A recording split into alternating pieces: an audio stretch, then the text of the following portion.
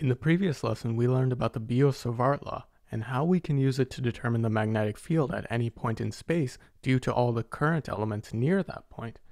We found the magnetic field at the center of a current loop and the magnetic field at a point away from an infinitely long current-carrying wire, which was a lot of fun, wasn't it? Who am I kidding? It was a nightmare. If you thought to yourself, there's gotta be a better way to do this, you're actually in luck. The subject of this video is Ampere's law, which is our ticket out of ever needing to perform that specific calculation ever again.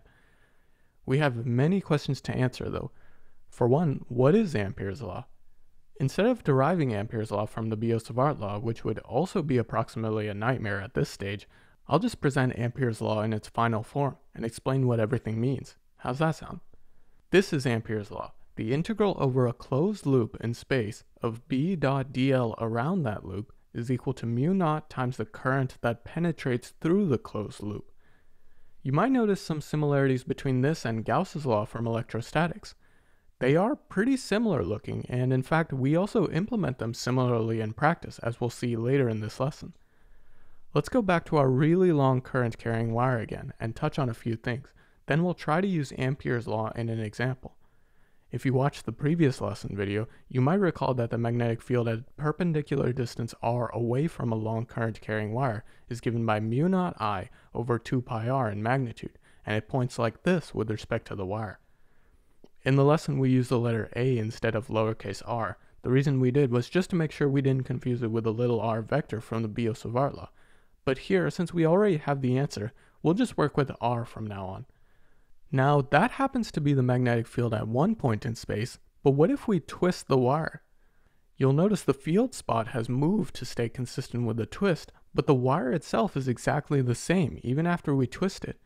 If everything about the wire is the same, what's stopping us from saying the magnetic field at our original point in space is just given by that same original vector? I mean, isn't it? We could go through all the motions again with the Biot-Savart law, but what's the point? Everything is the same. The current's the same, the wire position and orientation is the same, the perpendicular distance is the same, everything is the same. If we keep applying this same logic to multiple twists of the wire, we see that the magnetic field vector traces out this, I don't really know what to call it, it's like a spiral, flowery kind of pattern. Well, drawing out all these field vectors is a pain in the butt. Why draw out these field vectors when we could just draw magnetic field lines instead that are tangent to all the respective field vectors? Around a long current carrying wire, we have circular magnetic field lines that are perpendicular to the current direction and have magnitudes given by mu naught I over 2 pi r. But is any of this really surprising? You might remember from another lesson way back in the day, we were able to figure out the magnetic field direction of a bunch of charges moving together using a simpler, albeit incorrect version of the Biot-Savart law. So none of this should come as a shock really, but how do we keep track of which way the magnetic field lines curl around the wire? Do they curl like this, or in the other direction? This is actually a convenient application of our modified right-hand rule. We point our extended thumb in the direction of the current, and the way our fingers curl is the way the magnetic field lines curl around the wire, almost as if we're grabbing the wire, you see? Now back to Ampere's law. Say for example we need the direction of the magnetic field lines around a long current carrying wire, but not the magnitude. In other words, let's completely scrap this result we got from the previous lesson. All we know is the direction. If all we knew was the direction of the field lines, but not the magnitude of the field itself, I propose that we can actually use Ampere's law to find the magnitude directly. That's actually one of the key situations where Ampere's law might be useful. It's useful when you know the direction of the magnetic field everywhere, but you don't know its magnitude. So let's take another look. The closed loop integral of B dot dl is equal to mu naught times the current that the loop encloses, or the current that passes through the loop. It'll actually be easier to think back to Gauss's law and apply a lot of the same problem-solving tactics. One of the first things we'd do when we decided we wanted to make use of Gauss's law was to define some closed Gaussian surface. It could be any surface, but once we choose it, there's no going back. We evaluate the surface integral for that particular surface and set it equal to the charge enclosed inside the surface, with the end goal of determining the electric field somewhere on the surface. When we use Ampere's law, we got a pretty similar deal. We now want to define a closed loop before starting, any loop you want. Then, once we've decided on our loop, we apply Ampere's law to determine the circulation of the magnetic field, or B.dl, around this loop. Now the question is, how do we know what loop to choose? We ran into a similar issue with Gauss's law. How did we know which surface to choose? Well, let's just try thinking up a loop. What if we had a circular loop like this, sort of tilted at some angle with respect to the wire? Is this a good choice for a loop? I would say no, this is not a good choice for our closed loop. The reason why is because the magnetic field is changing so much throughout the loop. So how do we compute B.dl for each dl? There's no obvious and easy way we can make progress. Remember, the goal of using Ampere's law is to never actually evaluate this integral using hard calculus. You want to be able to pull B out of the integral really easily. When we were dealing with Gauss's law, there were good choices for Gaussian surfaces and bad choices. And the bad choices usually involved surfaces for which the electric field was changing in magnitude a lot. But if we could find a surface where which the dA vector was either constant or zero everywhere along that surface, it allowed us to avoid directly evaluating the integral, and we could just pull the E out. In the case of our loop, clearly B.dl is not constant or zero along the loop, because depending on where you are on the loop, the direction of B with respect to dl is different, and not only that, the magnitude of B is different depending on where you are on the loop, so it's a double whammy no-go. Keep in mind that it's a no-go even though we could figure out the right-hand side of the equation. The current that the loop encloses is just the current of the single wire I. What about if we just take this circular loop and slice it through the wire like this? Is this good? Well, in this case, you might notice that no matter which dl we choose, B.dl is going to be zero because they'll both be at right angles by the way the magnetic field curls around the wire. So the total integral on the left will just evaluate to zero, since B.dl is zero for all points along the loop. As for the current passing through the loop, it's also zero in this case. It's a little tricky to see here, but there's actually no current entering or exiting the loop because all the current is moving parallel to the plane of the loop. So our final equation is 0 equals 0. Wow, who would have thought? That choice for a loop wasn't so helpful either, so I'll introduce another choice just to drive the point home. What if instead of a circular loop, we had a square loop like this, perpendicular to the wire? Again, we run into the same problems as the first two loops. Neither does B point in the same direction as dl along the loop, nor does B have a constant magnitude along the loop. Let's try another loop. What about this circular loop here that's perpendicular to the current carrying wire? Is this a good choice for a closed loop to evaluate our integral? Well, let's think about it. For every point along the loop, B points in the same direction as dl. B is parallel to dl. Also by symmetry, we know B has to have the same magnitude at all points around the loop. It goes back to that little symmetry trick we played in the beginning. If we twist the wire about its axis, it's exactly the same wire, so the magnetic field it creates at that point should be the same no matter how the wire is twisted. So if B is always parallel to dl for this specific loop, we can write the vector B dotted with the vector dl as equal to the magnitude of B times the magnitude of dl. Now before we keep going with the integral, what is the current enclosed by our Ampere loop? It's really just the current of the wire itself, I. In this case, all of the wire current passes through the loop, so that current I is the current enclosed by the loop.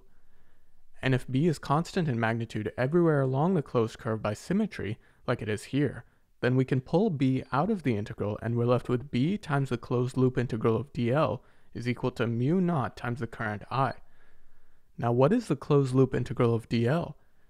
It's just the integration, or the sum of all the infinitesimal length elements that make up the loop. That sum is just the circumference of the loop, or 2 pi r, where r is the radius of the loop. If we divide both sides by 2 pi r, we have our final answer for B. The magnitude of B at all points around this Ampere loop that we defined is equal to mu naught I over 2 pi r. Of course, that's the same answer we got from using the Biot-Savart law, but the process was much less nightmarish, because even though we still had to deal with an integral, evaluating the integral was a piece of cake and didn't require any substantial knowledge of calculus. And that's our second key pointer for when Ampere's law is useful. Ampere's law is useful when you can find a loop for which evaluating the closed loop integral of B dot dl is easy peasy lemon squeezy.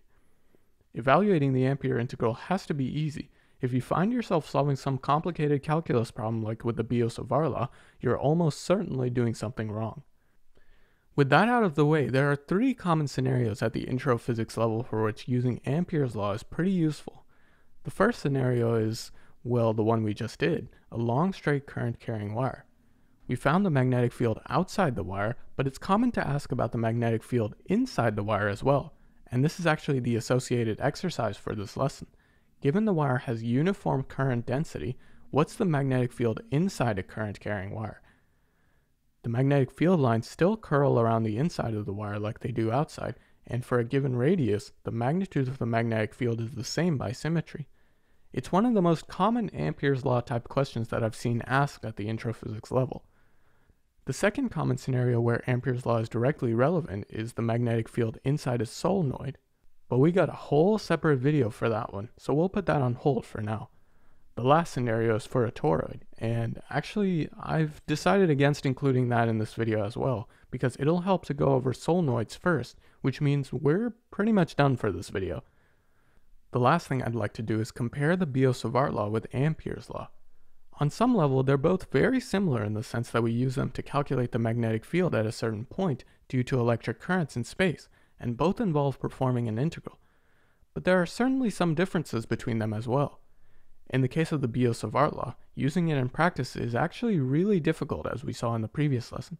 Don't worry, it's not just you. It really is difficult to make use of the Biot-Savart law because it involves such a complicated integral involving not a scalar but a vector differential that's then crossed with another vector, and that's also not constant, so any solution process usually turns into a hairy mess. Comparatively, Ampere's law is very easy to use provided you can set things up appropriately. Usually for each segment you're working with, B is either perpendicular to dl, in which case B dot dl is 0, or B is parallel to dl, in which case you can just multiply their magnitudes together. And in that second case, if B is constant, you can just pull B out of the integral altogether, which makes things even easier. So then if all that is the case, why would we ever want to use the Biot-Savart law in the first place? Couldn't we just stick with Ampere's law from here on out? The thing is, the Biot-Savart law is much more powerful. You can solve a lot more problems with the Biot-Savart law than you can with Ampere's law, and actually, in theory, the Biot-Savart law works for any possible continuous current distribution in space. For any set of currents, you can definitely, no questions asked, find an expression for the magnetic field at some point, at least in terms of an integral. But the same is not true with Ampere's law. In fact, in order to show the magnetic field vector you see on screen here, we had to use the Biot-Savart law in our animation code. We had no other choice. Ampere's law only works in a few very specialized scenarios, but where it does work, it is an absolute beauty to use. Just like Gauss's law, right? Gauss's law works in very specific scenarios involving a lot of geometric symmetry, but where it does work, you want to use it for sure. You'd be crazy not to use it and calculate the electric field manually instead, or in the magnetic case, you use the Biot-Savart law instead.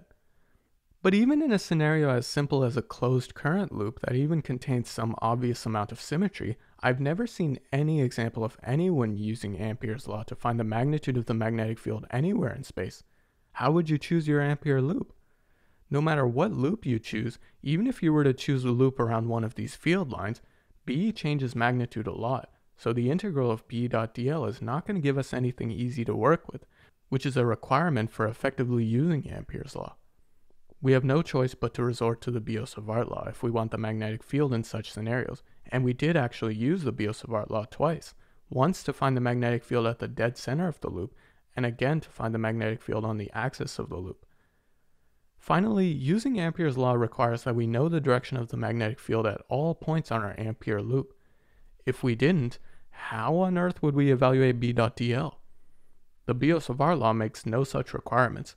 As long as you know how the electric currents are oriented in space, in theory, that's all you need to be able to compute the magnetic field at any point in space.